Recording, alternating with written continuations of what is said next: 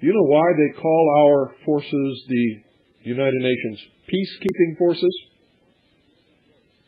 Because Marx and Lenin both defined peace as, and I quote, the elimination of all opposition to socialism, end quote.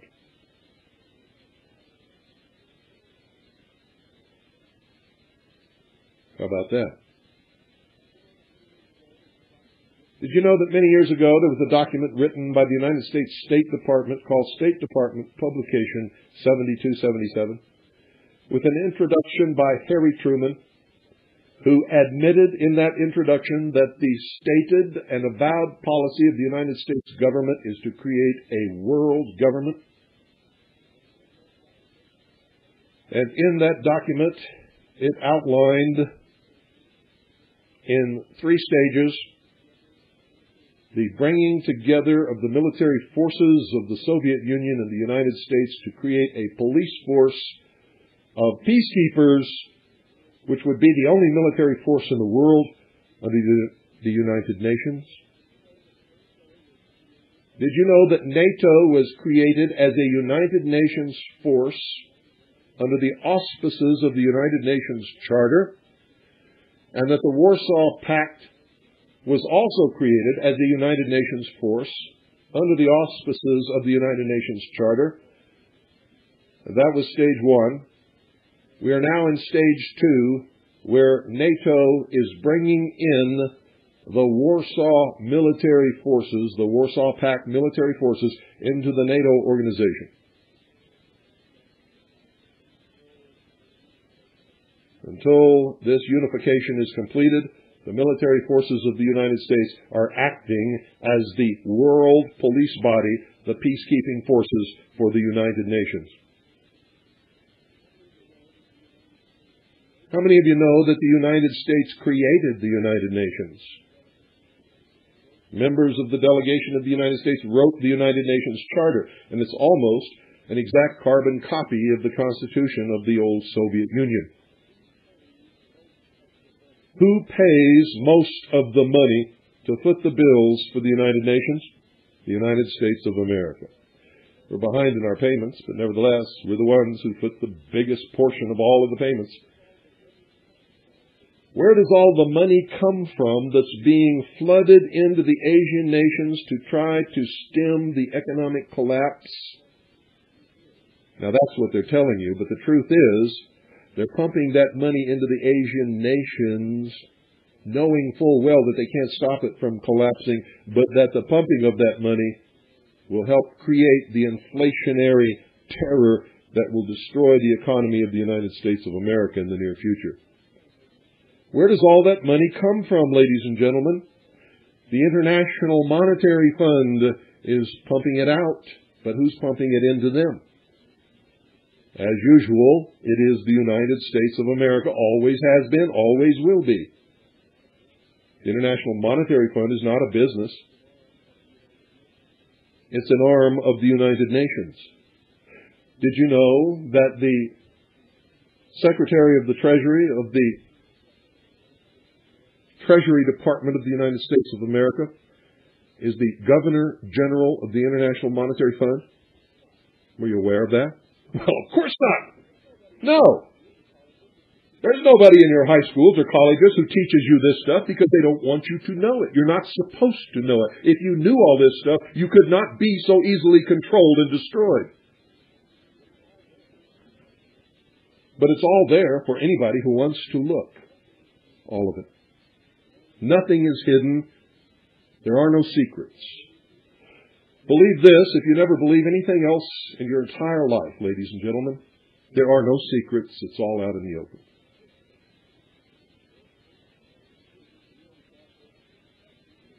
Believe this also, you idiots who join organizations and they tell you right up front you'll never know anything about those organizations until after you become a member and taken a blood oath.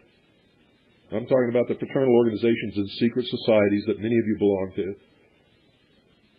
That's pretty stupid to join something you don't know anything about. And they tell you right to your face you're not going to know anything about it until you've committed yourself and taken blood oaths.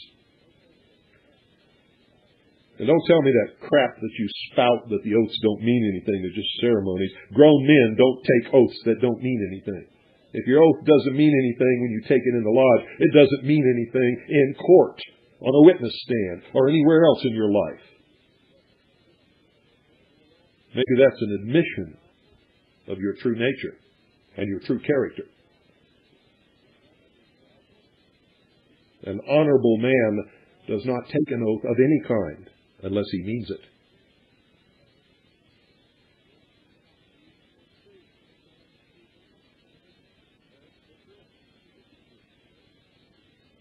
Listen to me. There are no secrets. The only secret in the lodge, if you get to the highest degrees, is how to use the promise of a secret to control all of those idiots down below. How do you like that? Makes you mad, doesn't it? Well, write me a letter. Write me a letter. Yes, sir. Like the IRS said, we're here to help you. Send us a fax. Write me a letter. Love to hear from you. Don't you just know it? And speaking of hearing from you, if there's anybody in the Great Plains, the Northwest, the Northeast, or the Southwest who is listening to this broadcast and would like to give me a reception report, I would like to know if you can hear this broadcast on shortwave. Please call 520-333-4578 right now and let me know. That's 520-333-4578 and let me know so that I can tell if this earlier time is doing us good.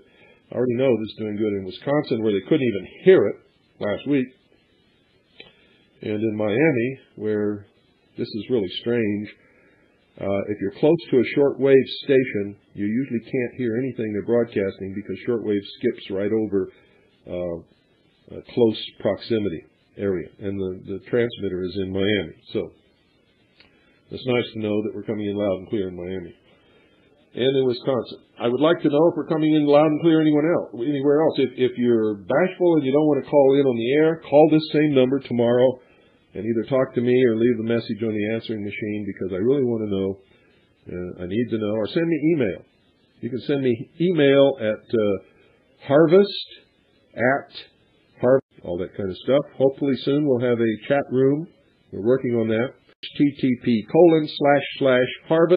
Seen one, except maybe a picture in a book of the original Constitution, which is extremely difficult to read even when it's its original size. Simply because of the archaic style of handwriting back in those days, and it's not printed, it's handwritten. So, aside from seeing a picture of it, most of you have never seen one, never read one. They don't teach it in our schools anymore. Those of us who were in school when it was taught generally didn't pay too much attention. We all took everything for granted around here. So on this broadcast, we're going to get into the Constitution and the Bill of Rights and the amendments. We're going to talk about it. We're going to study it. Oh, yes. And we're going to talk about this treasonous art of interpreting the writings of geniuses who were so careful in the selection and the meaning of the words that they chose that they left absolutely no room for interpretation whatsoever. And in the early days of this country, there were no interpretations of the Constitution. Everybody understood exactly what it meant. Nope, that didn't start until this century. In the 1900s, people began to say that they could interpret the Constitution. One of the reasons is that most people don't know the original meanings of the words that existed when those words were written. They also don't understand that words in their legal context generally and usually have a completely different meaning than they do in the popular vernacular. So when you're talking to your friends or at work or making a speech somewhere, you're using meanings of words that have an entirely different meaning in a legal dictionary, in a court of law, in a document like the Constitution for the United States, a lot of other things. The best way to determine the meaning of the words written in the Constitution for the United States of America, the Bill of Rights, and in the laws passed by Congress is to obtain an 1828 Webster's Dictionary. All of the meanings were the same up to that point. After that, they began to change. 1828 Webster's Dictionary. You can do a search on the World Wide Web and come up with a place to order it. And you may be able to order one from your local bookstore because it is in print. Yes, sir. We're starting to reprint a lot of books that a lot of people don't want reprinted nowadays. And you can get some of the most important accumulations of the sum total of all of the knowledge of the human race now that they have been trying to destroy and keep from you for many, many years. The library is no longer such a great place. You'll find that many of the most important books in this country's history are disappearing from the shelves of the libraries throughout the country, along with early law books that knew what the Constitution said. Good evening. You're on the air. Hi, Bill. It's Pat in Connecticut. Hi, Pat. How are you? Good. How's everything? Well, it's okay. Let me put it that way. Your reception, I didn't have you here for the first half hour or so. Yeah? It was nothing at all. Do you have us now? It's on now, but it fades in and out. Okay. From like really good to unintelligible. Do you have an outside antenna? No. Okay, that's what you really need until they get the new antenna going, which I understand is not going to be too far in the future. Good. Well, it's great to hear you again anyway. Thanks, Pat. You coming to this year's conference? I'm planning on it. Well, I hope you do. Yeah, I want to. Good. Okay, I'll be talking to you. Thank you for your reception report. You're in Connecticut, right? That's right. Thank you. Okay, good to hear you again, Bill. Good night. Bye. That's Pat C. I recognize her voice. From Connecticut. She was at our last conference in 1997. By the way, our next conference is in May of this year. It's going to be the week of Labor Day. And if you want to come, you better start making your vacation plans and getting your money together. Good evening. You're on the air. This is Monica Kimball calling from California, and I'm calling to give you a signal report. We got about S2 and noise and S3 otherwise, and great modulation. Wonderful. So I just wanted to let you know. Thank you very much. We appreciate your show. Well, I appreciate your calling in to let me know that. All right. Well, thank you. That's wonderful, folks. At the later time, nobody in California could get us ever. So I'm very pleased with that statement, which means that anybody in between should be getting this broadcast. And like all shortwave broadcasts, sometimes listening is an art form.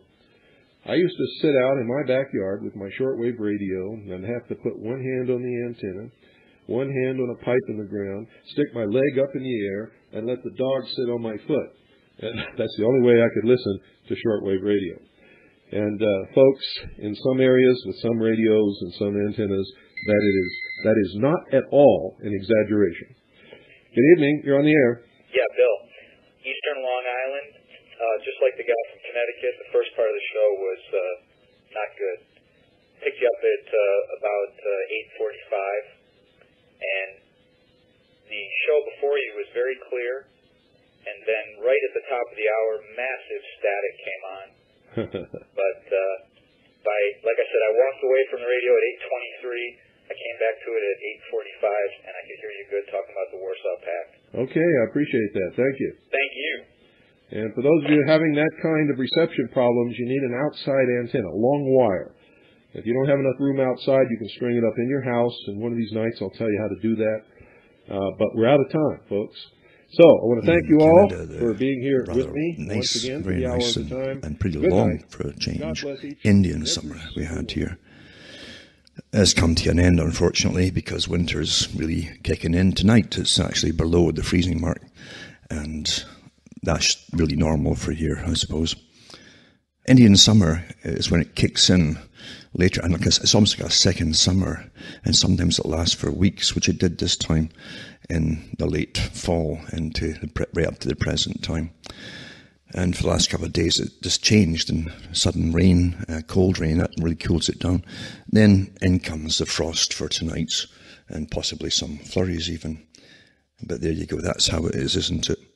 We truly are living in I've mentioned it so many times. I gave so many talks over so many years on the big boys at the top and their eugenics agenda. And it's good to see others have grabbed this now and gone with it and making some awfully good documentaries, in fact. And it's stuff I did verbally, basically, on the radio many, many years ago, to do with the groups behind it. And the American side, too, had their groups all affiliated with the groups in Britain, because in London, really, that was the home of eugenics for an awful long time, before anybody else really kicked in, at least in the European sphere. You've always had eugenics involved in royalty and even in certain groups or tribes where they inbreed and so on. But this whole idea of creating a future society worldwide, run by eugenicists, was a fairly novel thing. It came into fruition in the age, actually, of what would you call it, really, planned society of the 1800s. They came out of the Industrial Revolution, where they brought in all the time and motions expert and efficiency experts, etc., that they used in the factories, and then they got them together and said, do the same thing now for all of society. Look at society and see what we can do about it. And you would see H.G. Wells was one of them too. And he talked about them quite a lot. He hated the working class, even though he really, in a sense, belonged to them. His mother worked as a housekeeper for a wealthy family. She was like the upper maid type thing. And he got a good education out of that family, certainly. But he was terrified when he looked every day at the workers passing his window on their way to factories and really dangerous and dirty jobs and so on. And that terrified him so much, he despised the working class. Odd thing that what you really despise, you can often become. And that's what he did. He joined the Fabian Society as a propagandist too, which really is, as far as I can tell, was a wing, the left wing of the Royal Institute for International Affairs, because they run all sides. The same group runs the CFR for America, and they run the European International Affairs Institute too for the European Parliament. They run the whole world now. And they really came to the conclusion that they should improve the breeding stock of humanity. They wrote lots of books and papers about it. They did bring in sterilization, compulsory sterilization, in the States especially, for the so-called feeble-minded, even though those who they were sterilizing, it turned out in many cases, were not feeble-minded at all. But it got it going, and in Britain it did some as well. It's never really stopped. There's many ways to sterilize not just people, but animals too. The same groups that set up the Eugenics Society in the States under the Rockefeller and all the different amalgamations of groups that were into all this kind of thing for improving the stock and running the world properly, as he said, with the right people in charge, which was themselves. They did mention that the Cold Spring Harbor, they made a base there for an experimental base for all the record keeping of different stock of American citizens, for instance, across the country. They would get census reports and even had spies out who would bribe officials to gather medical information on people in different towns across the US as well. Today they have internet, of course, and the idiots actually will go looking for their genealogy on Facebook. And then you'll see on Facebook too, they're actually into genetics, for goodness sake. Hasn't it twigged on you what's going on here? Yeah, hasn't it twigged at all? You help them, don't you? That's the sad thing about it. If totalitarians come along and say, we're going to make you do something, well, you're going to say, oh, no, you're not, and you're all peeved about it. A good term, that, peeved, to get peeved. But if they say, oh, this is free, come in and find that so-and-so and so-and-so is exciting, they just rush in. They just rush in like crazy folk and give all their data out there, and they have no idea that it's also shared with those who are bringing down the National Health Service, for instance, in Britain, and bringing in compulsory euthanasia for those who are possibly terminally ill. You don't even have to. If you're a bit depressed now, they can give the pill in some countries. And that's what they're pushing for Britain. Britain's had some kickback, so they've rammed it through. But there are countries, I'll touch on that tonight too, are all into this, because it's time now just to start bringing the population down. And for those who really believe in this global society where we all live in some Disneyland, and all societies, it suddenly changes and they're nice to each other, well, you continue with your delusions. It's okay. You're allowed to have delusions. But no, it's not going to be like that at all. They're going to bring the population down across the board. It's so specific now, and I've read the articles too. How many times have I read them? Remember, going to the archive section at cuttingthroughthematrix.com. There's so much material there. Everybody's using it. And you go into other talk show hosts, they're in there all the time. Boom, boom, boom, boom. Folk making videos. Boom, boom, boom, boom, boom. On and on it goes. Because the material's there. And as I say, there's nothing really that they have. Whatever they've planned many years ago, even 40, 50, 60, 70 years ago, they're still doing it. They never back off and change. This never happens. Never happens at all. Everything they do is perception management. Always stop that. Now then they come out with, let's collect your DNA and your genealogies through this free program, etc., and make it fun. Let's go on and on and on. And at the same time, of course, your governments are all saying, oh, well, it's an end. Oh, we can't afford to keep everybody going in pensions anymore. We can't pay their pensions. All my life, I have listened to politicians, as little as possible, mind you, but I've listened to them repeat the same things